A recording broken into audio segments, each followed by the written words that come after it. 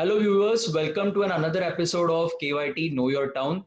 Today, we are going to talk about our eyes because of late we have been using our eyes a lot. We have been consuming a lot of data on our phone as well. If you ask me statistics, then an average Indian is consuming about more than 12 GB data every month. So that is our immense screen consumption, what we are doing currently. If you ask me children, then even children have started taking their online classes on computers, on laptops. Senior citizens are using phones to watch their movies and serials. So overall, a lot of screen consumption is happening right from the pandemic, which began in the March. So when we are using eyes that much, so it obviously has to have a lot of adverse effects on our eyes, and we need to take a lot of precaution, a lot of safety measures, so that we can protect our eyes in future. And for that, we have invited Dr. Chandrashekhar Wavikar, who is a leading ophthalmologist of Maharashtra, to talk about the health of our eyes. First of all, Doctor, we welcome you to the KYT episode show. Thank you. Dr. Wavikar runs a Wavikar Institute in Thane for last 32 years. He was recently even bestowed with Thane Gaurav Puraskar by Thane Municipal Corporation, and he's an expert in this field. So we would ask him, Doctor, as we, as you must have heard, we are showing a lot of concern about our eyes. So how is this computer screen actually affecting our eyes? Can you elaborate? Nikhil, this is a very, very important topic. See, what happens is that computers do harm our eyes, and that is called as computer vision syndrome. Now, if you see in front of the eye, there is a tear film, okay, which not only protects the eye, but it also gives a pure, very high quality refractive surface because of which we get such crisp vision. Now, any problem with this tear film will lead to some kind of disease or discomfort. And when it happens because of working on computer, we call it computer vision syndrome. What is the difference between normal print and computer screen print?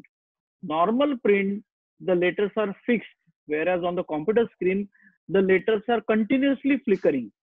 Now, because of that, the eyes do not know exactly where to focus. They keep on losing focus. And as a result of that, they stare more often, or for a, like they have to work harder. Now, because of this, there is fatigue to the eyes. And because of this, the blinking decreases. And blinking is very essential for maintaining good quality of tear film in front of the eyes. See, tear film is vertical, and it has to be replenished every few seconds by blinking. Now, once you stop blinking, problems start. So, in short, this is what is computer vision syndrome. Okay. Uh, what measures one can take to protect our eyes? Because this has become unavoidable now. Yeah, let me share my screen with you so that you will understand what are the measures to be taken.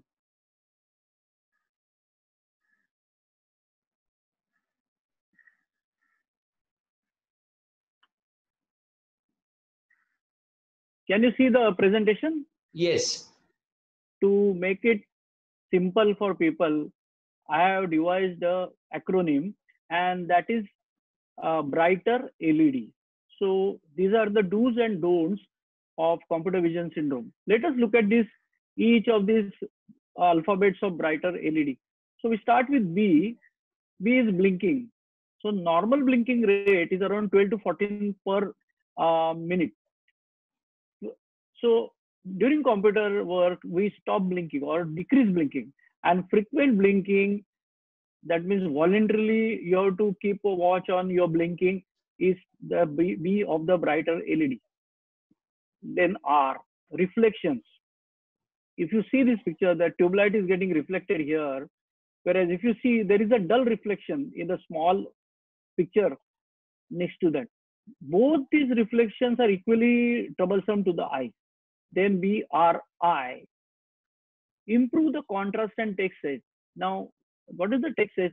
In an attempt to see more, people have a tendency to decrease the text size. On the contrary, what we should do is we should increase the text size. Minimum Okay. text size recommended is at least 12 font size. Okay. And then look at these four types of letters. The topmost has got the best contrast because it is black on white, whereas the third one has got the least contrast, and this is going to be troublesome. Now the last one has got good contrast, that is the black. Again, it is black, but the background is very busy. Again, this is going to cause excessive work for the eyes. So we choose the font size and text size properly. Then G.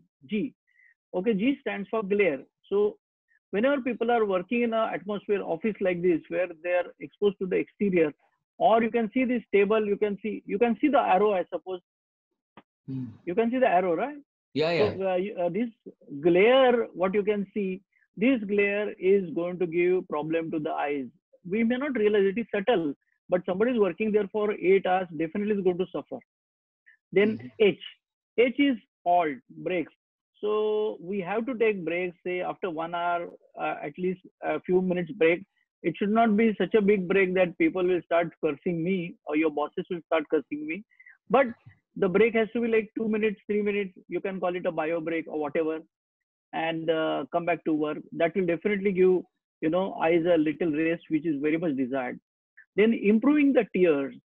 So drink plenty of water. These are the excellent sources which are of fatty acids which are essential for formation of tears.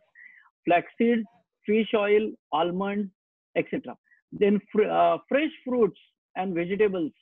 Okay, especially which give vitamin A and A, very very important. Now we are also understanding that vitamin D also plays a very important part. So going out for a morning walk in the sunlight is very important. And if that is not possible, at least take some vitamin D supplement. Uh, Most important thing to understand is that vitamin D, if you are taken in excess, can cause overdose. So just be aware about what you're doing about it, right? Too much of meat, fats or carbohydrates, that means imbalanced diet can cause problems. So we have finished BRIGHT, then let's go to E. Now, there are many times people are saying that anti-reflective coating and anti-glare coating is important for glasses. But believe me, Nikhil, this is all not of any use to our eyes. If Okay. we avoid glare and reflection from the computer screen, that whatever I already covered, you do not require anti-reflective and anti-glare coating on the eyes. Anti-reflective coating is probably useful when we are driving at night, and anti-glare coating is basically useful for people who go out in the snow, okay, or they are working in a situation where there is too much of glare. Like for example, somebody is working on a construction site where the facade is of glass or of aluminum, where there is too much of reflection of light, but Okay. not certainly for computer. Now, but what you need to do is proper refraction. Refraction means power of glasses. So type of glasses is not all that important. Getting correct power of glasses is important. After the age of 40, progressive glasses are important. Now, typically you have seen that people have bifocal glasses. That means the upper part is for distance and the lower part is for reading. And you can see a circle in the glasses. But computer screen is at such a distance, neither reading nor distance. So what we require is progressive glasses. That means the power decreases continuously from top to bottom, and you can focus on points from distance gradually to near. At one point of time, you can see, you can focus on the computer screen. So after the age of 40, if you're working on a computer more than 3 hours per day, progressive glasses are important. Then we go to, we have finished brighter, then light, LED, brighter LED, L is ambient light. Now see this office, I have chosen this diagram very carefully. Just see the amount of light. There is no too much of dazzle.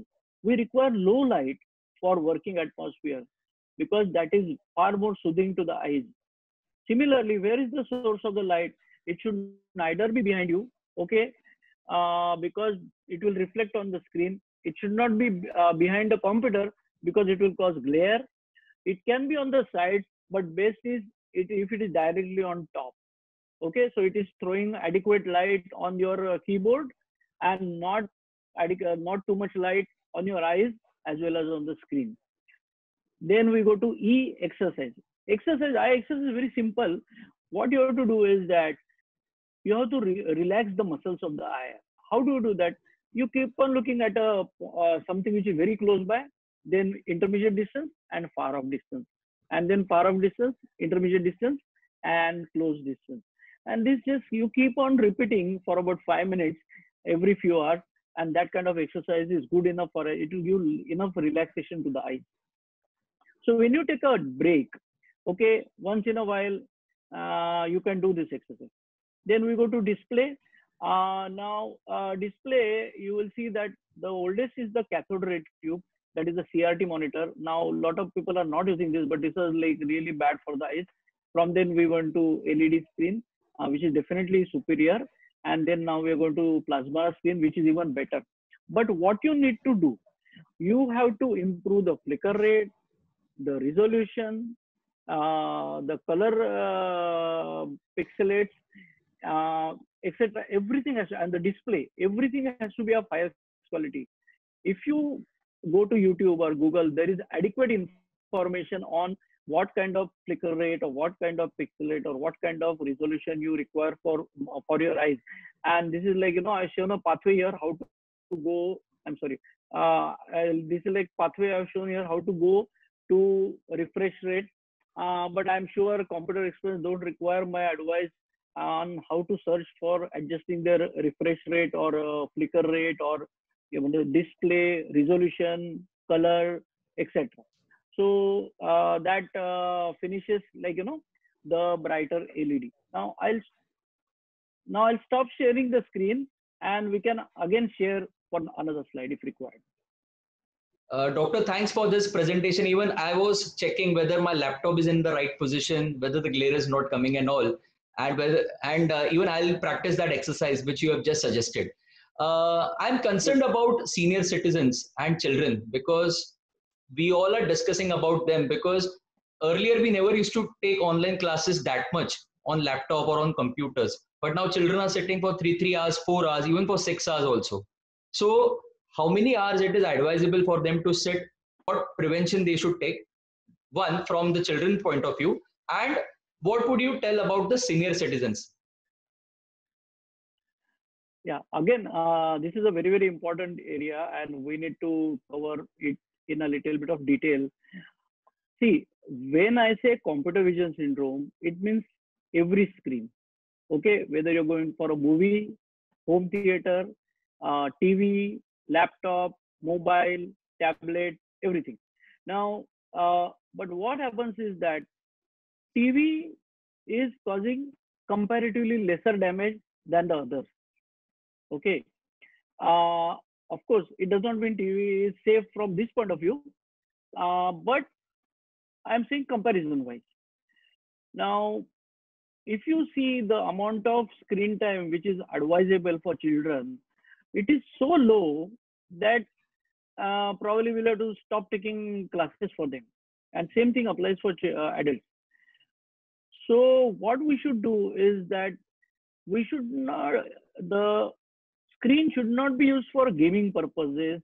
And like, suppose like somebody is busy, so you give him a laptop and so his attention is drawn towards the child's attention is drawn towards the laptop and you keep him busy. So we should not use screen for such purposes. Either they are becoming, gaming addict or they are like, using it.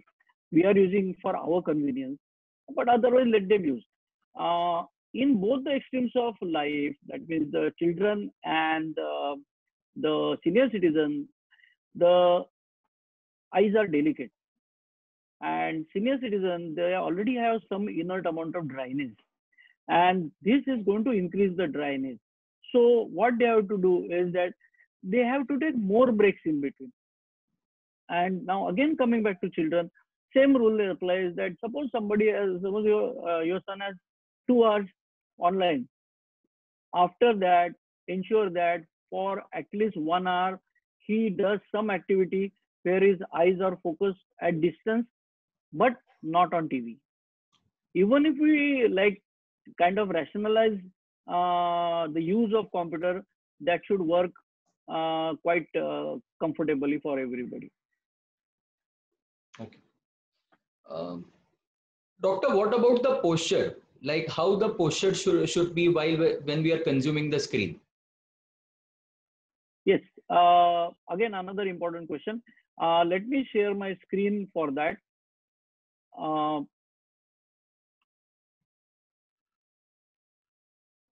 okay, can you see the slide now? Yes. Okay, now see, the best posture, okay, for good part of for the body, the best posture for the body is either primary posture or the way Sri Shirdi Sai Baba sits, okay, with the one leg crossed on the other side. So these two are very, very relaxing postures. But it is in that second posture, it is not possible to work on computer. So we have to sit on primary posture. Now, what do you mean by primary posture? Let us look at it, this diagram. So first thing is that your back has to be absolutely straight.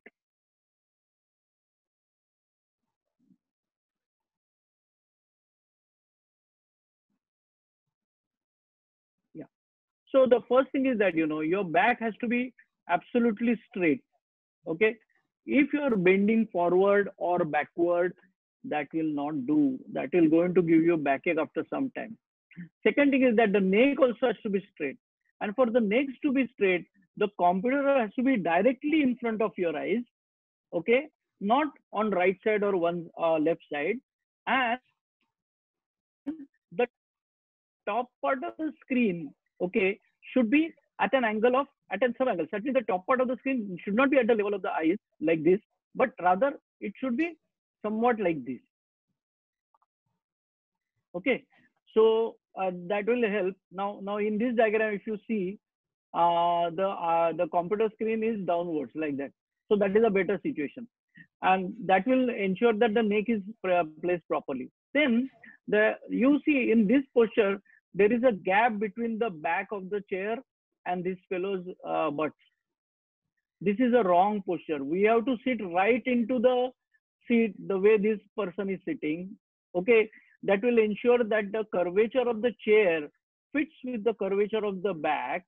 Okay, and the person is continuously relaxed. Then the next point is that your wrist should not be touching the anything for support when you are typing. When you are not typing, they can be touching. The moment you start typing, they should be floating in the air. Then the next point is, see this his posture. His hip joint and knee joint are almost in the same straight line, or maybe the knee joint is slightly up. This will definitely give him arthritis. But the knee joint and hip joint, the relation should be such that like this. The knee joint should be at a slightly lower level than the hip joint. I hope you understand that this is a knee joint and this is a hip joint. So knee joint should be at a slightly lower level than the hip joint. Then you see his feet. They are not touching the ground. Now this way, he is going to get spasm here. Okay, they should be properly touching on the ground, and therefore you can adjust the height of the chair. Okay, because of which he'll be touching on the ground. So if you maintain such posture, see, remember that when my face is like this, the tears are in the best format.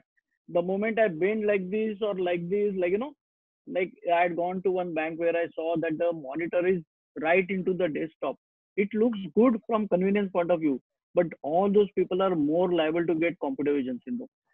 So your face has to be like this only, and the neck, head, back, everything has to be vertical. Then only people are going to get much less orthopedic problem or safer from the orthopedic problem, and consequently they are also going to get much less computer vision syndrome also.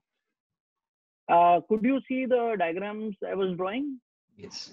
Yes. Yes. Yeah. Yeah. Thank you. Let's go ahead. Doctor, again, a very useful presentation. Even I was checking my legs, my feet, and my feet were not touching the ground. So I immediately touched them on the ground. So I think even viewers will find this information very useful. And people are more inquisitive to know more about their eyes. They are more cautious about their eyes. So they would like to find such information at a regular intervals. So what is the authentic source of getting such information? Okay, so you can see the slide, right? Yeah. So if people have more queries, they can write an email to us on contact@wavikara.com, and we'll be very happy to share a PDF document of the same. And if, of course, if they have any eye problems, they can always visit us or any other eye surgeon. Thank you so much, Doctor, for giving us time. It was really a very useful and valuable information which you shared. Viewers, I hope you got a lot of inputs from this interview. And if you have liked the interview, then please like, share, and subscribe this channel. Thank you so much, Doctor, once again for joining us. Thank you.